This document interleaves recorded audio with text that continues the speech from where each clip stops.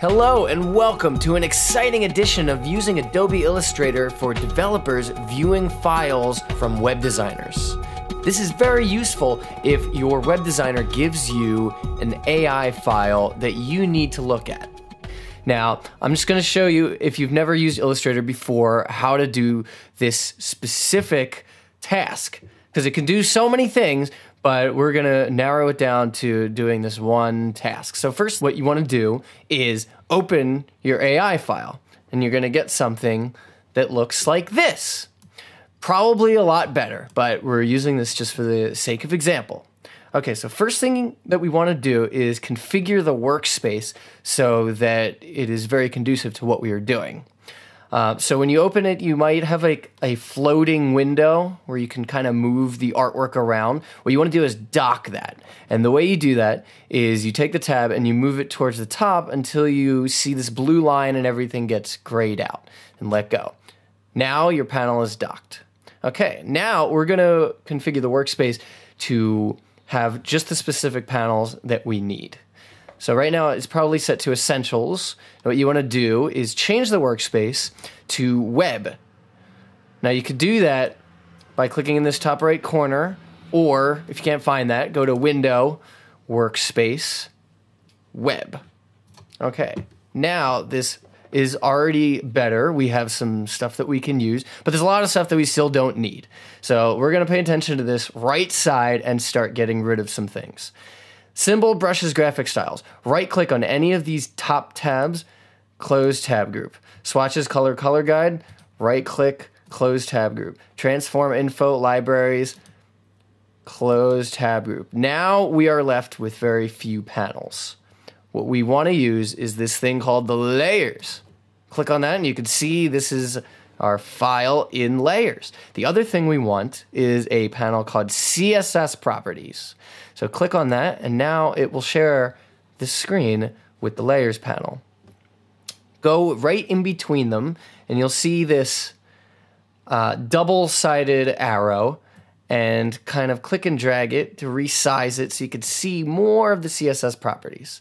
Now we're going to go to this long vertical line and click in between that till you see a horizontal double arrow. Now click and drag that left. Now we can see what all of our layers are named and everything. So this is a very useful way of doing it. Okay, now in the very center of the screen, you'll find the artboard. This is where all the designs are, the placement of everything, the aesthetics, and everything that was designed is here, basically. So you can navigate this and click on certain things, and you will now see the CSS properties of them in the CSS properties panel. This is very useful. You can just copy and paste them to your style sheet. Click on this. It tells you that it's an image, some other stuff. If you're not seeing all of these, what you want to do is go to the CSS properties panel and click on this little icon called the options, the export options. Now you want to make sure that generate CSS for unnamed objects is checked, and you want to also check include dimensions, and then click OK. That way it'll pretty much show you everything you need to know. Now if you've never navigated any Adobe program before in your life, I'm just going to show you really quick how to move around this artboard easily. First of all, what you want to know is the zoom command.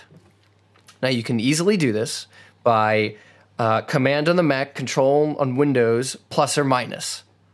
And the plus will zoom you in, minus will zoom you out, zooms in pretty much towards the center. Now once you're zoomed in, you can move around, you can pan around this by using this thing called the hand tool. To access that, hold down the space bar, and now you see that your arrow has turned into a hand. Now you can, while you're still holding the space bar, click and move around the document like this. And as soon as you find what you want to look at, let go of the mouse, let go of the space bar. And now you have your arrow back so you can select things again. And then maybe I want to zoom in more on this, this house and see it because it's really cool. All right. And then you can zoom back out and look at the rest. And as you can see, when we zoom out, that this file has different artboards. That's one of the great things about Illustrator. You can have multiple artboards in one file so that specifically for web design, the designer can create his desktop version, the mobile version, tablet, and whatever else they need and put them all side by side. And that way you could look and see how they flow without having to navigate different files. So now we are going to navigate things with the layer panel right over here. Now, if your designer did a good job, everything will be here nicely organized, basically from top to bottom. As you can see in this desktop version, which is everything in here, it's everything in this layer also. Now, in that, there are different layers, the header, content, and footer. And then within that are the contents.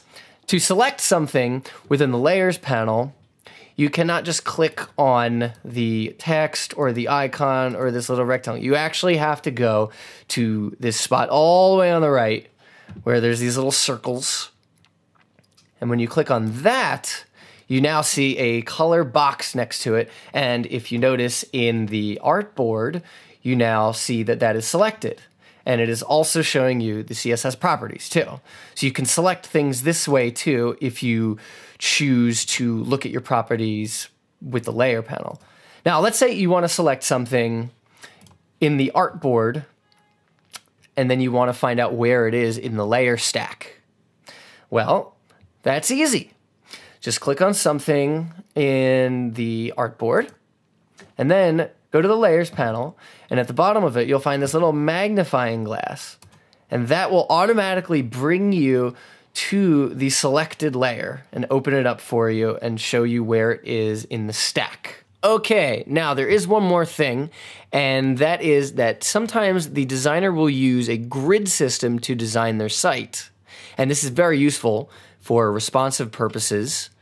Now, to view the guides that they used in their file, you need to go to View, Guides, Show Guides. And now you will see the column system that they used to place their objects. If you are working with a web designer that believes in good communication, then he will leave a layer in the layers panel called Notes. And in there, he will put all sorts of things that he wants to communicate to you, such as the dimensions of this guide. If you click on that, you can see the margins, the columns, the gutters, and also says what specific kind of grid this is. Now, that's very helpful in laying out your framework. So, I hope you had a good time and learned a lot about how to use Illustrator to view web design files for your development. Bye-bye.